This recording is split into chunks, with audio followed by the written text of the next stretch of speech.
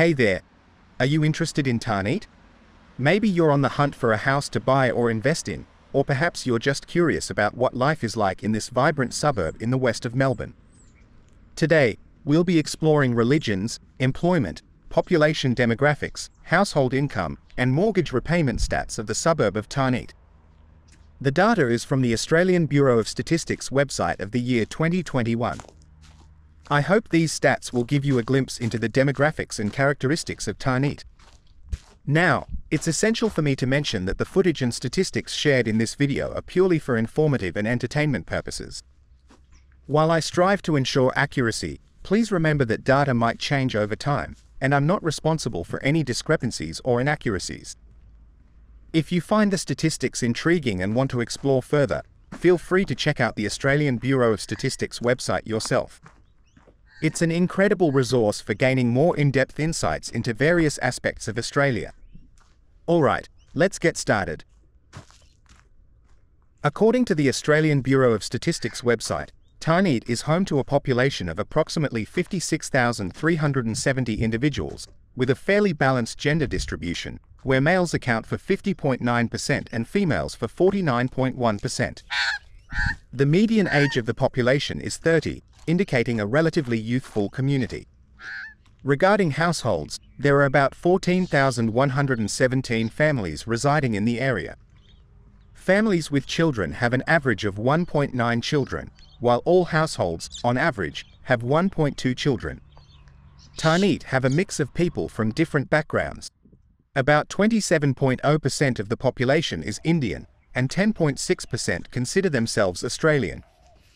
Many people also have English roots, with 10.1% identifying as English. There's also a significant number of Punjabi, 7.7%, and Filipino, 4.6%, descendants in Tarneit. The prominent presence of Indian ancestry at 27.0% reflects a significant Indian community. Australian ancestry, while representing 10.6%, is notably lower compared to Victoria and Australia as a whole. This could indicate a higher proportion of immigrants or individuals with diverse heritage in Tarneit. In Tarneit, the religious affiliation data reveals a diverse landscape of beliefs. Hinduism constitutes 21.1% of the population's responses, followed by Islam at 15.0%. The Catholic faith accounts for 14.2%, while Sikhism makes up 13.6% of the respondents. A significant portion, 12%, identifies with no specific religion. This prominence of Hinduism could indicate a significant South Asian presence within the community. In Tarneit, couple families with children dominate at 66.0%, followed by couple families without children at 21.5%. This distribution suggests a significant presence of families with children in Tarneit. Comparatively, in Victoria, couple families without children are more prevalent at 37.6%, while couple families with children make up 45.5%. Tarneit's higher percentage of couple families with children could indicate a relatively younger demographic. The number of private dwellings in the region is 17,274. With an average of 3.4 people per household. In terms of personal income, individuals in Tarneit have a median weekly income of $850, which is higher than the Victoria and Australia averages of $803 and $805 respectively. This suggests a relatively better personal income situation for Tarneit residents. When it comes to family income, Tarneit surpasses the Victoria and Australia averages again, with a median of $2,081 compared to $2,136 and $2,120 respectively. Similarly, household income in Tarneit is notably higher, standing at $2,103, while the Victoria and Australia averages are $1,759 and $1,746 respectively. The data on mortgage monthly repayments sheds light on the financial dynamics of occupied private dwellings in Tarneit. The median mortgage repayment in Tarneit is $1,950, which is higher than both the Victoria and Australia averages of $1,859 and $1,863 respectively. This suggests that homeowners in Tarneit have slightly larger mortgage obligations. Breaking down the data, 71.6% of owner households with mortgages in Tarneit allocate 30% or less of their income for mortgage repayments. This percentage is slightly lower than the Victoria and Australia averages, 73.9% and 74.0% respectively, indicating a relatively lower proportion of homeowners with more manageable mortgage-to-income ratios in Tarneit.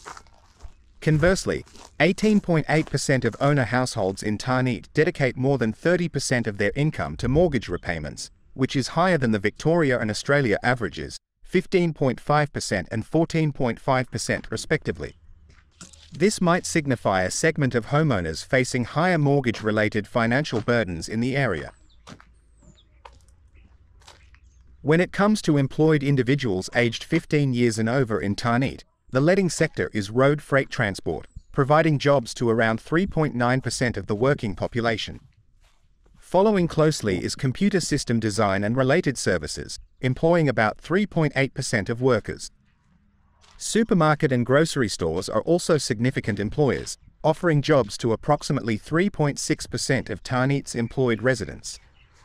Additionally, hospitals, except psychiatric hospitals, employ 3.2% of workers, while aged care residential services provide job opportunities to around 2.9% of the workforce. In summary, Tarneit stands out as a community with a significant and vibrant Indian population. It boasts a diverse population with a balanced gender split, a youthful median age of 30, and an emphasis on family-oriented living.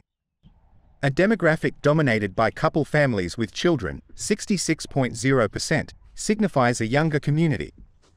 Tarneit's median weekly incomes for personal, family, and household categories surpass both the Victoria and Australia averages.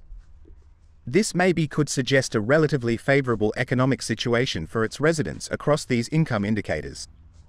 When it comes to mortgage, while the median number is slightly higher than the state and national averages, a significant majority of owner households manage to keep their repayments below 30% of their income. However, a notable proportion allocates more than 30% of their income to repayments, suggesting a segment facing higher financial burdens. My dear YouTube viewers, just a quick reminder, the data we're delving into today is from 2021, so keep in mind that things may have evolved since then. Communities and trends can change over time, but exploring this snapshot from the past gives us valuable insights into Tarneit's dynamics.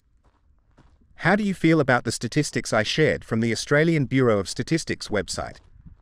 Did any of the numbers surprise you, or did you find them interesting? Let me know your thoughts in the comments below. I'm always curious to hear your opinions and insights. Don't forget to like this video if you found the stats fascinating, and remember to subscribe to stay updated with more content about Tarneit and other exciting topics.